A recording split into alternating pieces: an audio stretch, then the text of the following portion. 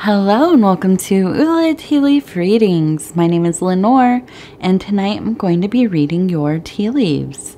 This is a horoscope for Cancer. If Cancer is your solar, lunar, ascendant/rising sign, then this is a message for you. Okay, let's get started.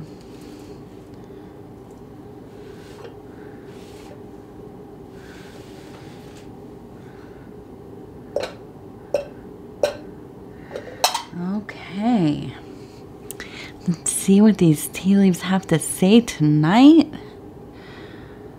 All right. So, our card for this reading is the Ten of Cups. And this is all about the path to inner perfection, optimism,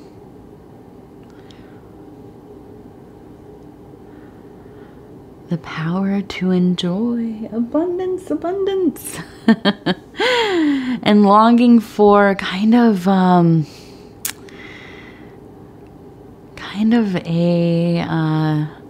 for things to just kind of go slowly, to linger in that perfection, the alignment, the balance, the middle way, all of these things, right?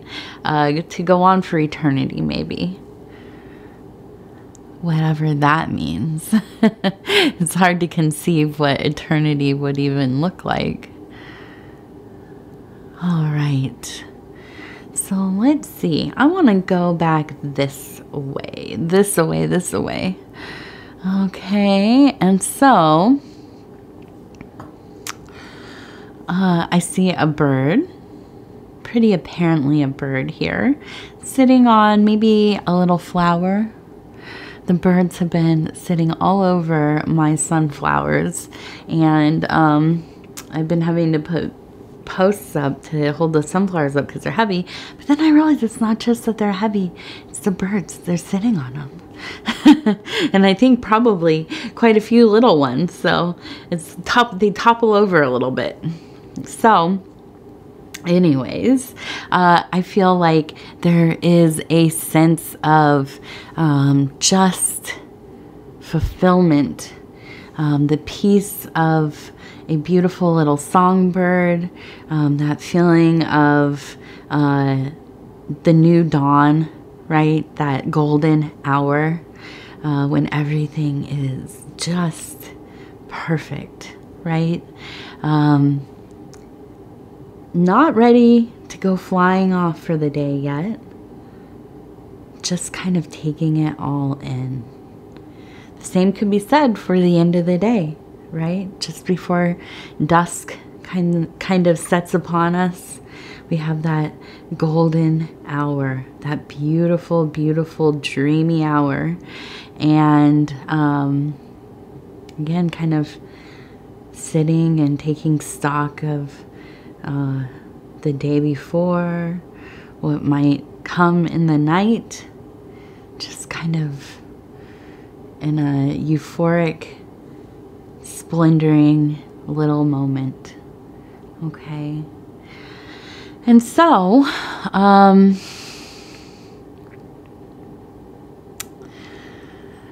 I think that, to me, I believe that and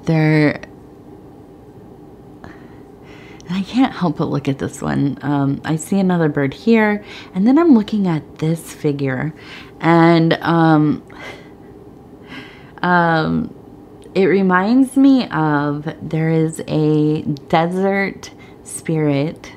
Some say it's a demon, and depending on where or how people pronounce the name, it could be Azuzu, Pazuzu. Usually I've heard it without the P. And this is, you may remember this being kind of the intelligence tied to the possession in The Exorcist. So when they're at the beginning, when they're digging up artifacts and they find a like a fetish votive statue of this intelligence, this demon, this god, this whatever, this tribal god of the wind, right? And he has these wings. It's kind of a very kind of a scary looking spirit. But I'm looking at this and I'm thinking, and if you know me from my readings, I have an affinity for some of the terrible looking deities, manifestations, not because I am a person that worships them or anything like that, but just because I am very interested in the duality of being. I'm interested in looking into those darker places, into integration, shadow work. And, you know, also I strongly believe a lot of old, arcane, tribal, you know, forgotten deities, entities, whatever they were definitely rewritten in what they may or may not have been. Okay, so anyways, this I feel is that strong turning wind, that dry wind on an already arid space, right? The openness of the desert. One of the most spiritual, metaphorical landscapes that we have, right? We go out to the desert, the wilderness, this barren or seemingly barren land, and you have to learn its secrets so that you may survive. You have to relinquish any kind of concept of self-importance. These kinds of, you know, and I understand this from my own, to some degree. I live inside, but, you know, I live in a place that is basically like, it's the tundra out on the prairie. It gets very cold here during the winter, icy, you know, sometimes negative 40 degrees Fahrenheit. And these are brutal environments. These are places where everything you do is with intention. You don't just go driving around in the middle of the night when the wind has come up and it's, you know, negative 30 degrees. What happens if you get into a ditch and there's nobody that can come out and save you? You know? I mean, these are things you have to think about. And so I think that when I see these kinds of, especially, you know, again, with the desert, these harsh climates, I think of these deities as being very elemental, first of all, but it's not so much about the quality of, you know, evil, but it's a quality of bringing the ordeals on, right? And I feel that, I'm not going to say that you're having ordeals coming, but listen, life is life. We all have ordeals, large and small, coming and going, and it will always be, right?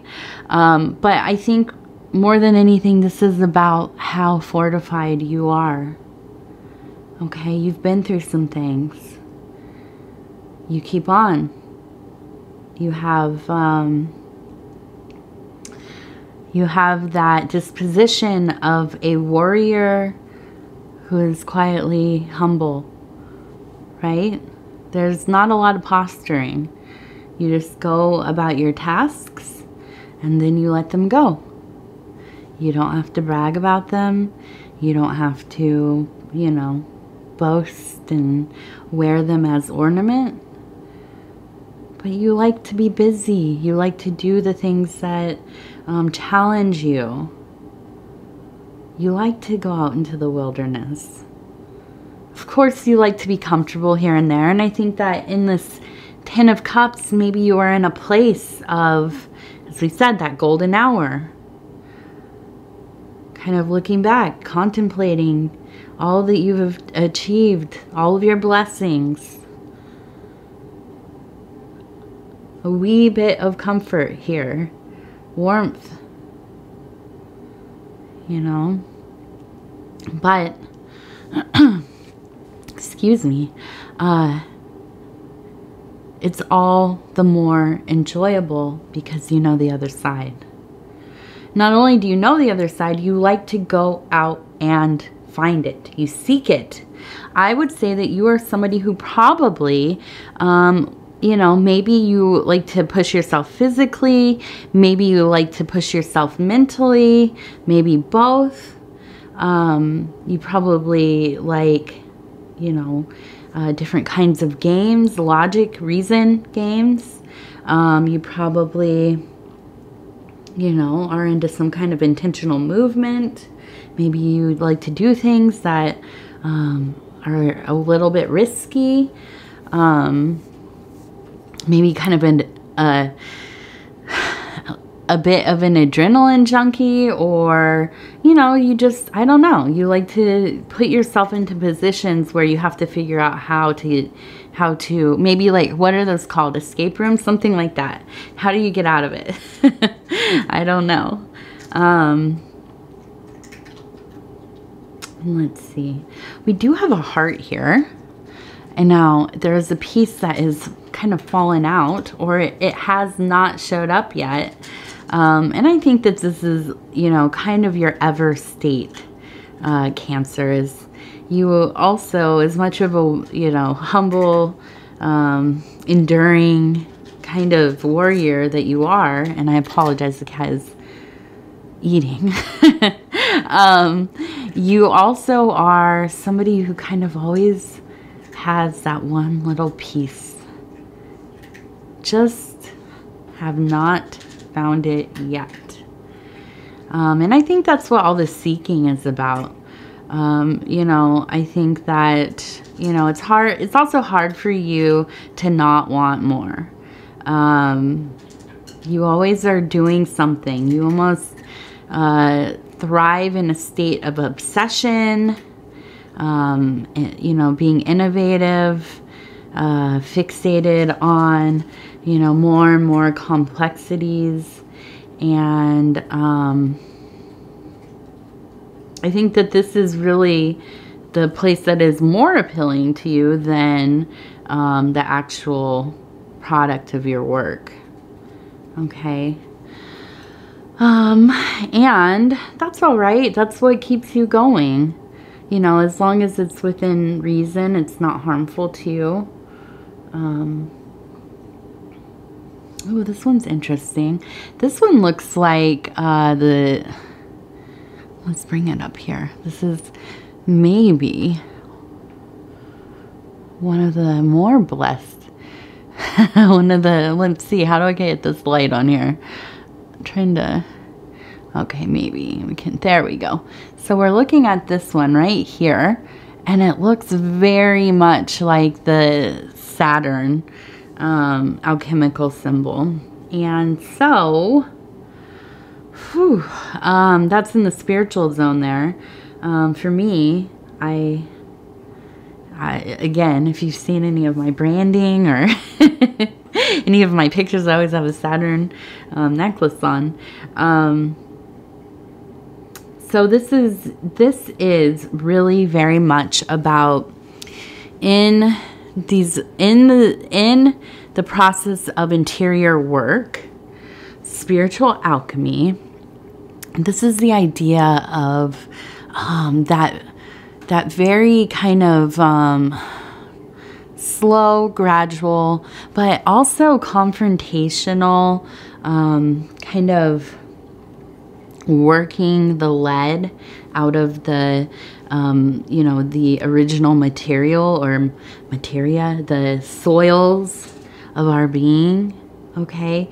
And it is, you know, just full of this lead. And so the work is to kind of separate and refine. And this can be, you know, like in therapy terms, this would be, you know, kind of like going back and excavating your childhood, your traumas, looking for these kind of root causes, maybe tied to genetic memory, you know, things that have been learned through generations of conditioning, trauma, whatever, just, you know, belief in general, the things that we kind of learn passively from those who raised us, who we're raised around.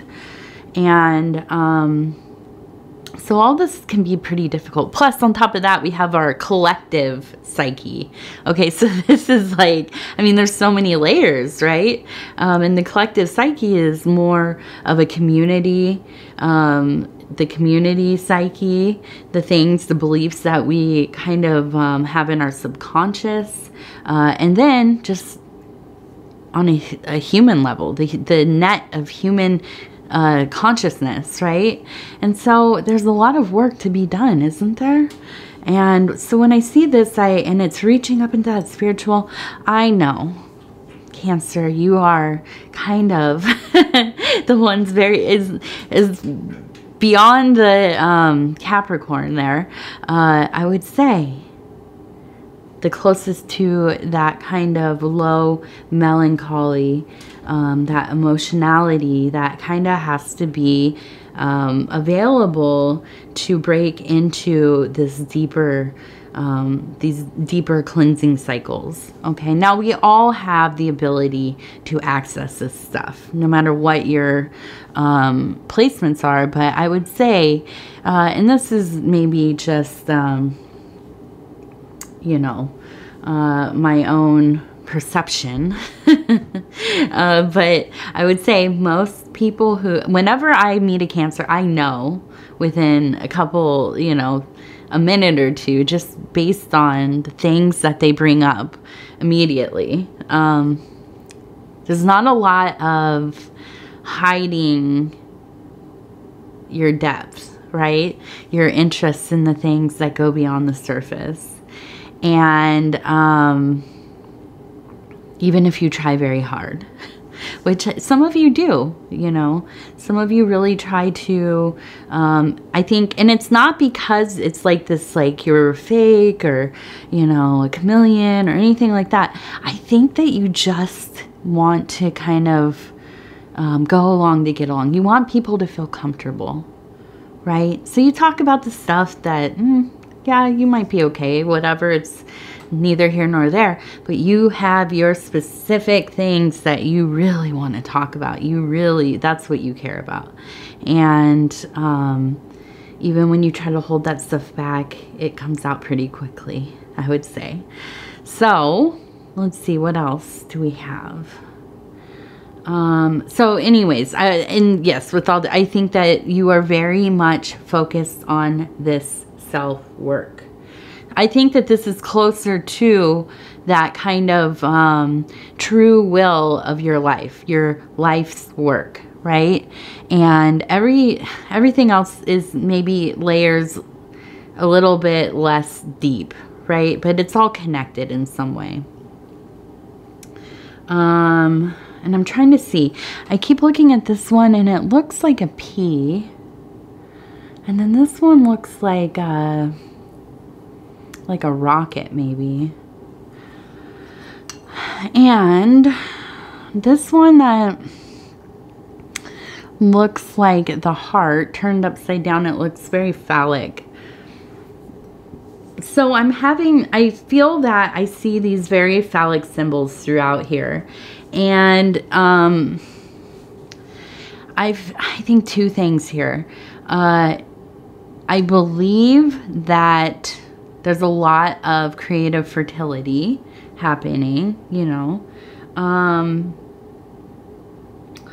I also believe that this is maybe a little more literal, where I feel like there are kind of movements of desire happening. And I think that this has to do, again, with that Ten of Cups energy. I think that you are really finding power within yourself, within your abilities. And this is, it does not matter what, you know, gender you identify with. But, you know, I do think that there is a sense of a rising, you know, love, lust, these kind of things. And it's tied to, a lot of it is tied to self-esteem, and to just, you know, feeling yourself here. And so I feel like this is maybe something that can be explored, right? Obviously. And I'm not giving you permission. You obviously can do what you want. But I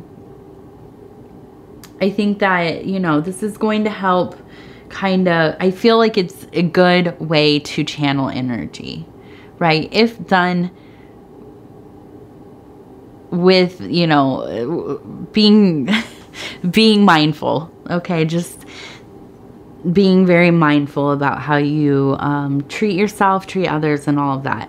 And I just say that because I think when we get into these places of feeling a lot of power, a lot of abundance, sometimes we can move in ways that don't really speak to our authentic self, right? And then we go, we do whatever, and we end up kind of lamenting the way that we handled that energy. Okay, so it's just something to think about. Okay, now we have a goose who is eating. And, you know, I think very few beings are as happy to eat as a goose that you're throwing. And I know we're not supposed to. Please do not go feed birds, pond birds, bread. But, you know, I think you're supposed to give them like corn. No, maybe not corn. Peas, I know for sure. Peas. But anyways, nothing is happier than a pond bird who is getting some kind of food from you. Maybe not as much as a seagull who is, you know, raiding you for whatever chips or fries you have, but pretty close. Okay, and then we have an I and an L. Maybe I-L-L, ill. So, it almost seems like maybe there will be some kind of health things arising. I think that this is something kind of more adjacent to your life, not something with you, but I think it will be emotional. Kind of get the impression that you should maybe check in with parents, maybe aunt, uncle, people that are older, right? Somebody who's kind of an older family member. Just kind of see how they're doing. Doesn't have to be any kind of big, like, acute thing or ongoing, like, chronic illness, but it could just be that they're not feeling well, okay? All right, let's see what we have here. Okay, so we have a person who's wearing maybe a cape or a dress, and it looks like, I almost feel like they're kind of flying up into the sky. And it makes me feel, again, there's this kind of this energy of power collecting, like you could do anything that you wanted. I think that things are kind of happening so quickly that it's kind of even amazing to you, even though you've put in so much work. it almost feels like I don't want to think too much about how well things are going, because then they'll start to fall apart. But I do think that something that could be important for you is to either create or obtain some kind of sacred object, okay? Some kind of totem, or like a fetish object,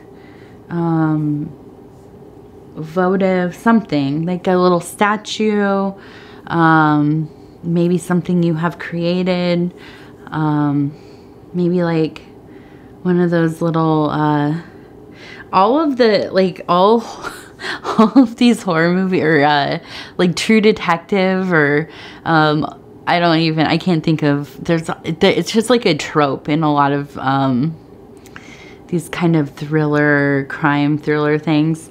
They always have those little corn dolls that are like left at the scene of a crime or whatever. And anyways, I think they're interesting, not because they have anything to do with that. They're just really kind of neat, and I love that kind of folk magic, or folk sympathetic magic. Again, maybe it would be kind of akin to a fetish doll. And when I say fetish, I just wanted to say that it's a term within magic and religious practice, not anything else.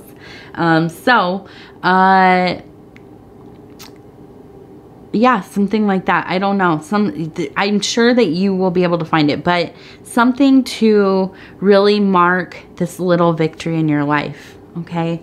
To kind of put some of your will and intent, your energy into, and to keep, in a elevated place in your home. Okay? All right. I'm going to thank you so much for spending this time with me. It is always such an honor to be able to bring these messages to you. If you'd be so kind as to like the video, it helps us get into the algorithm. And we all know that the algorithm kind of decides everything. So any kind of engagement really helps. If you like the video, if you watch the video all the way through, if you share the reading on some other social media, of course you don't have to, but I always want to mention it does help.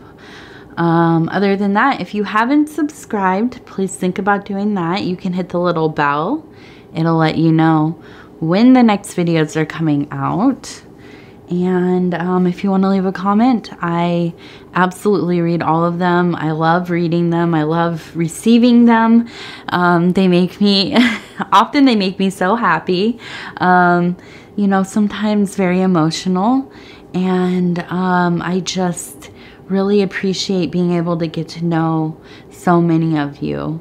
It is a great honor of my life, truly, to have this channel, to be able to do these readings, something that I love doing, and have the ability to connect with people.